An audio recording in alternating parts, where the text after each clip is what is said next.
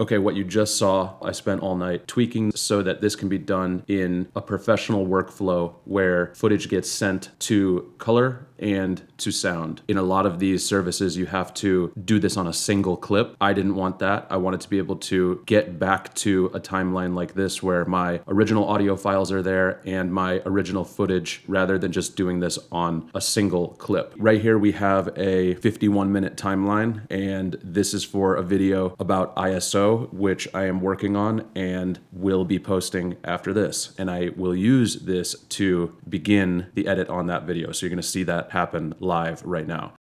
I want all these gaps removed. I have 2 cameras and 2 audio tracks, a boom and a lav, and I want the gaps all removed. For interviews and for YouTube videos, this process is particularly annoying.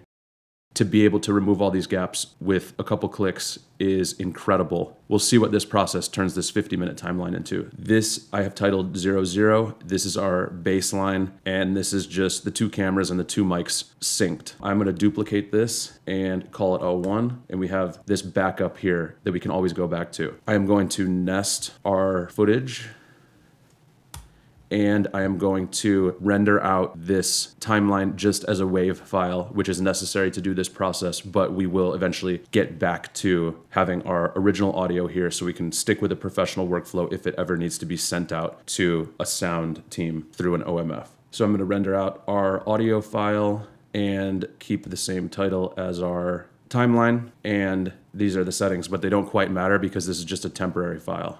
You can see all the tests that I did here last night, but anyways, I'm gonna bring that audio file back in and replace what is there. I am then going to go to this silence remover extension, and I will show you how to get that in here. So I'm gonna bring in the audio file that we just made into here, and after a second or two, it will show you an indication of where the cuts are. Removing these gaps is the goal, so I'm gonna zoom in here, and for my YouTube videos, I want them to be as quick as possible, and I'll use this process on this video that I'm recording right now. I want this gap removed and that gap removed and all these gaps in here because I want it to move quickly. So I will keep the noise level the same, and I will reduce the minimum time until I start seeing cut indications in here. So I'm just gonna click down, and you can see that it's increasing how many times it's gonna cut, but I still want these gone. This has 1,000 cuts and it's a 50-minute timeline, so I'm gonna just reduce it a little bit to try to get around 500, even though it's not gonna remove that little gap, but that's okay. So there's 581.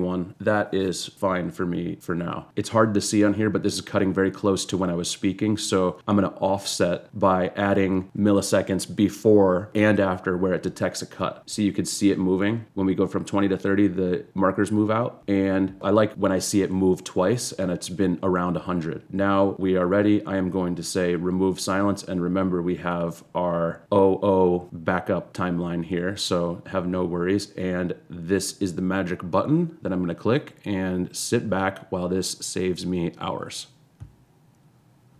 I'm gonna put my mouse where I think this is gonna stop. I am, of course, cheating a little bit because I have tested this, but we'll see how close it gets to that. Oh, not bad. Okay, so I'm gonna get out of this, and we can move on to the next step. Because I've nested things, inside of this nest are our 2 video clips, and inside of this nest is the same nest. Some process that this does for some reason makes this the same nest, but that's actually what we want. So I will go back to our original and copy our mics, go into the nest, and I will paste our mics in here. And we see that everything has been trimmed. When I'm editing, I trim these gaps right here. And if you remember, we had it cut like 500 times instead of the 1,000, but you can dial it in so that it cuts out even these little gaps, which are not horrible, but 20, 21, 22. It's just me counting out time code for sync. So we have a 28-minute timeline. Our original timeline was 51 minutes, 581 cuts. If I clicked Command K as fast as I could 581 times without moving the mouse or watching any footage, it would probably take longer than what this just did. So now we have something that we can work with, but I work in a traditional workflow: edit in Premiere, send to DaVinci Resolve for color, and send out the OMF to sound. I don't send out the sound on YouTube videos yet.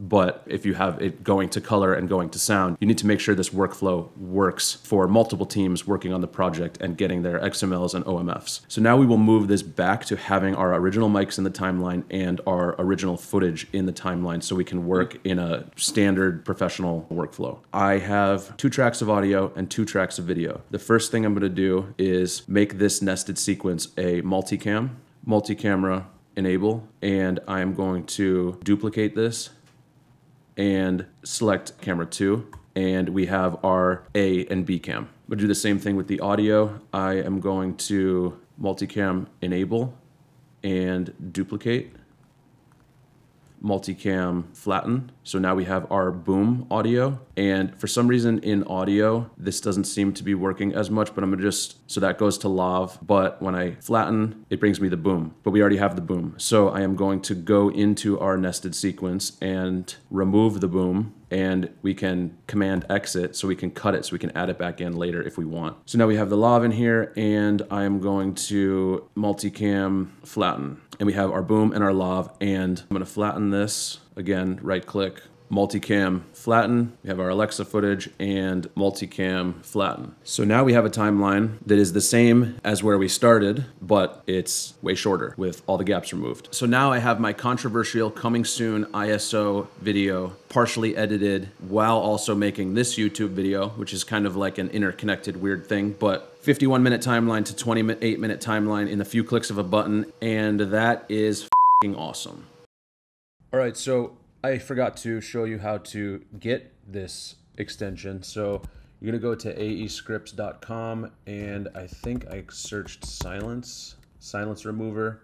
It's $50, but there's a 10-day trial. I honestly forgot it was $50. So I'm gonna go in here, license type, try, and it downloads this zip, and there's an installation guide where you download the installer and then you drag this file into the installer, and do this with Premiere closed or close Premiere after you do this. And then when you reopen Premiere, you will see window extensions silence remover, and takes like 1 second to show up and has a little bit of a weird UI, but that is how you do it.